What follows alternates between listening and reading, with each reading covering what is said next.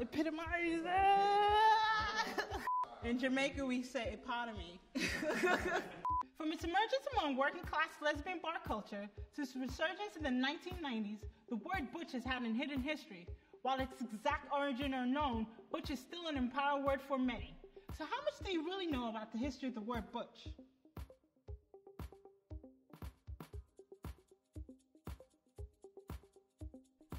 According to the Oxford English Dictionary, butch means a lesbian of masculine appearance or behavior. At the turn of the 20th century, the word butch meant tough kid or referred to a men's haircut. It surfaced as a term used among women who identified as lesbians in the 1940s, but historians and scholars have struggled to identify exactly how or when it entered the queer lexicon. Before butch became a term used by lesbians, there were other terms in the 1920s that described masculinity among queer women. According to the historian Lillian Fadiman, bulldagger and bulldyke came out of the black lesbian subculture of Harlem, where there were mama and papa relationships that looked like butch-femme partnerships. Performer Gladys Bentley epitomized the style with her men's hat, ties, and jackets. Women in same-sex relationships at this time didn't yet use the word lesbian to describe themselves. Prison slang introduced the term daddy, husband, and top sergeant into the working-class lesbian subculture of the 1930s.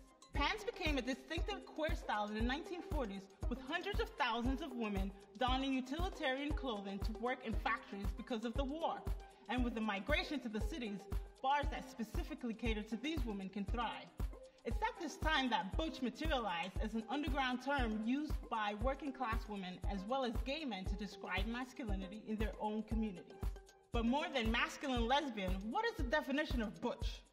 Writers have questioned what makes a butch woman in particular. Is it her style, what she does in bed, or who she's attracted to?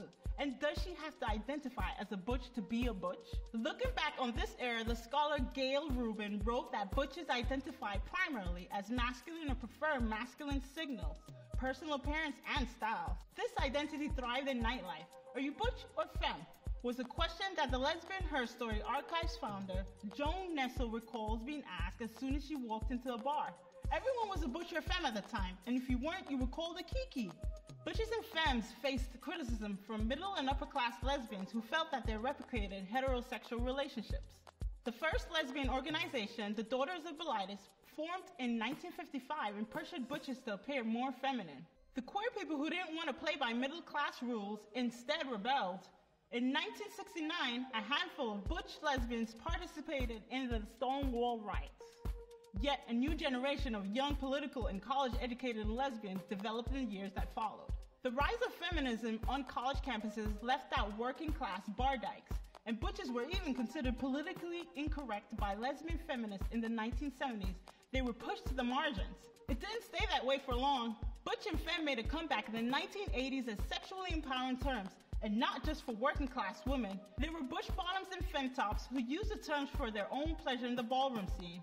Queer people of color used the term in categories that measured masculinity, like butch realness or butch queen. Tony Kushner's landmark 1991 play about these years, Angels in America, dubbed Joe Pitt a closeted gay Marlboro man, a mega butch in contrast to the play's femme protagonist. While butches among gay men are often seen as desirable, they were also viewed with suspicion as hiding their gay identities. A landmark novel for butch lesbian representation was Leslie Feinberg's Stone Butch Blues, published in 1993 about a working-class butch lesbian who comes of age in bars, faces homophobic violence, and explores the territory between butch and trans. The Stone Butch was the epitome of the butch identity, a lesbian who did not let her partner touch her sexually. Butch lesbians and trans folks alike saw a reflection of themselves in Feinberg's work. Butch has been connected to trans identities, and some who identified as butch women went on to identify as trans man or trans masculine. That same year, butch visibility got even louder when butch singer Katie Lang was on the cover of Vanity Fair getting a shave by Cindy Crawford. Dykes to watch out for, the Drag King book and other publications create a culture where there's finally proof of butches. The 2000s make way for more mainstream butch visibility. Ellen debuted her talk show after coming out on her sitcom less than a decade before. With sneakers and blazers, she was the quintessential soft butch. The hit Netflix show Orange is the New Black introduced a hard butch in 2013 that was, and is, Perhaps the first of her kind on screen, Leah Delaire plays the role of Big Boob with a Butch tattoo on her arm. As a hilarious and sexual character, she defies stereotypes. With the popularity of online dating, gay men continue to have their own butch and femme dynamics, and are criticized for giving masked guys more attention. While butch remains a word that's primarily used among lesbians, it's also used by non-binary and genderqueer folks. Some communities have embraced other terms for masculinity, like stud and tomboy, while mask is still used more widely by gay men and trans people. But butch has resisted being relinquished to the past. The 2015 musical Fun Home, based on Alison Bechdel's memoir, is the first musical on Broadway with a butch lesbian protagonist. It's also famous for the stern ballad Ring of Keys, where young Allison first recognizes her own identity as she notices a masculine delivering woman in her humongous ring of keys. Reflecting on the memory, Allison calls that woman an old school butch.